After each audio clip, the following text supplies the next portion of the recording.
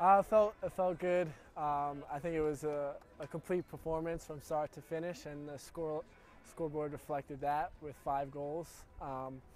It was a great team performance, and just really proud of the guys. We've been putting some really good performances together, and we've been creating a ton of opportunities throughout the season so far.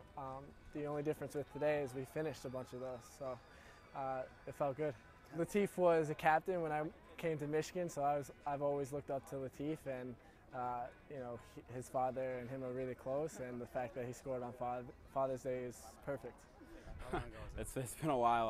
Last time I scored was our first game last year, so that's about I don't know, 16, 17 games. So I've been due for sure. So it was nice to kind of get off the schneid there and get put one in the back of the net. Their back line was playing a little bit high, and our forwards are rapid, so they were getting in behind, and a lot of chances. We probably could have scored 2 or 3 before I did, but you could see once I scored, the floodgates kind of opened, and we got a couple more. Oh, it's incredible. I mean, when we play on a field this big and there's that much space in behind, you know they're going to have a big day. And when we get those guys to travel, like Cyrus, Will, Colin, Tyler even getting into the action. So it was awesome seeing those guys run and just getting behind and cause havoc. That's awesome. I mean, I think we have a little bit of a connection because, we all played together. So it's fun to see that, come together out on the field and see us kind of, especially for me, I mean, having graduated and not getting to play for the Block M anymore, it's cool to play with these guys and pretend like, it's the good old days and have a little fun while we're at it.